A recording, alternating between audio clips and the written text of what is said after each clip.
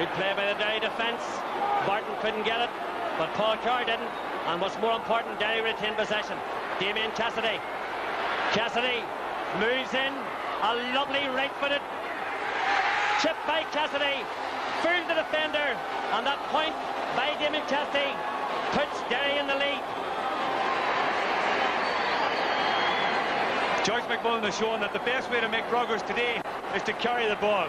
Good ball carry like Damian Cassidy has no bother in these treacherous conditions, but here he shows a delightful bit of skill. That was a right foot solo dummy and straight between the posts with his favourite left.